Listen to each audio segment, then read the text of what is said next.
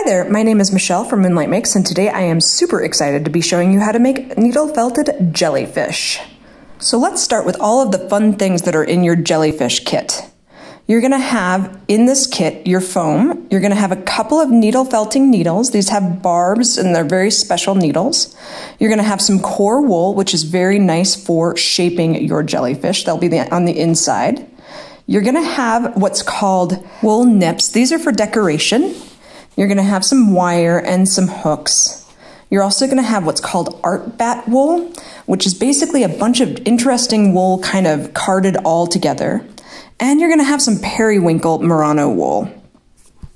Your first task is going to be to decide how many jellyfish you want to make and how big you want them to be. So I'm going to start with my core wool, which is nice to shape. It's going to be the inside of our jellyfish, and I'm going to roll it up and I'm going to stab it into the shape of the top of a mushroom. So I'm just kind of going to push the wool in and stab it until it's like an oval shape. This will take between 5 and 10 minutes to do. You're going to want to stab straight down, and the end product should be less fluffy than a cotton ball, more like a Q-tip. Now I'm going to make 2 of these little fluff balls so that I can make 2 jellyfish. And while I do that, I wanted to give you a couple of hints and tips. Number 1, try to stab straight down as often as you can. These needles are especially sharp and they are likely to draw blood if you stab yourself, so be extra careful. If you get really into needle felting, they actually have finger protectors. I don't like to use them because I like the texture of the wool, but a lot of people really enjoy them. Also, I'm using the larger needle, but the smaller needle also works just as well. It all depends upon kind of what you enjoy doing and what feels right. Now that I'm happy with the shape of my jellyfish, I'm going to take this merino wool and I'm basically going to cover the core wool with it so that I'm basically painting with needle felting. I'm going to pull it apart so that it is kind of like a thin layer. You can always add more. And then I'm going to wrap it around the jellyfish. And then I'm just going to tack it on. The core wool gives you a really nice base to attach the softer merino wool to. And if you get it wrong, don't worry about it. Just pull it off and try again.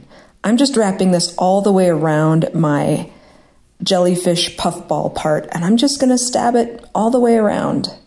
Now this process is going to take another 5 or 10 minutes, and depending upon how smooth you want your jellyfish to be on the outside, give it more work. When covering my sculptures, I really like to use the smaller needle, and I like to stab a lot more lightly than I would as I'm shaping the wool.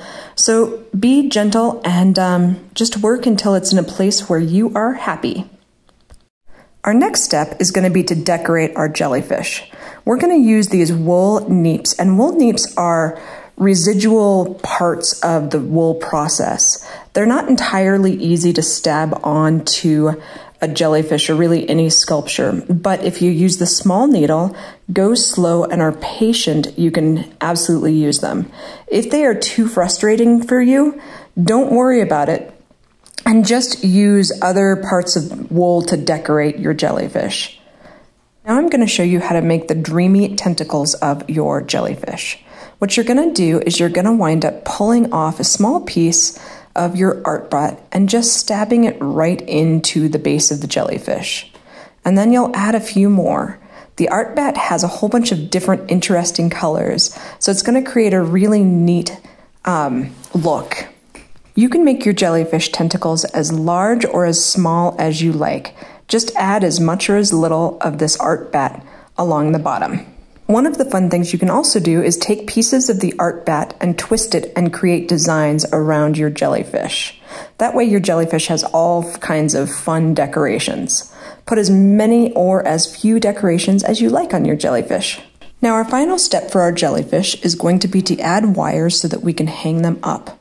We included a couple of earring hooks just for fun in case you'd like to make your jellyfish into a pair of earrings. And if you'd like to do that, just add them to the wire before you insert the wire into your jellyfish. just like that.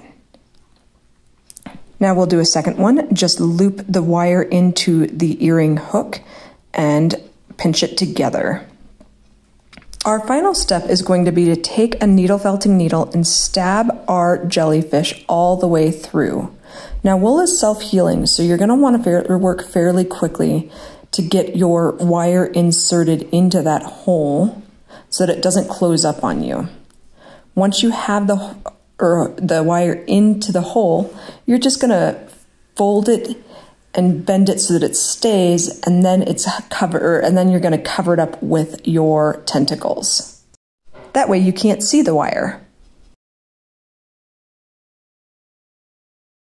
Let's do that one more time with our second jellyfish, and we'll spend a little bit of time making sure that they are nice and adjusted and all pretty so that you can't see the wiring. Once you're done with your wiring, then you get to decide what you're going to do with these needle felted beauties. Did you know that a group of jellyfish is called a smack? I really enjoy taking my jellyfish and letting them swim among my houseplants. Sometimes I also like to turn them into fashion accessories.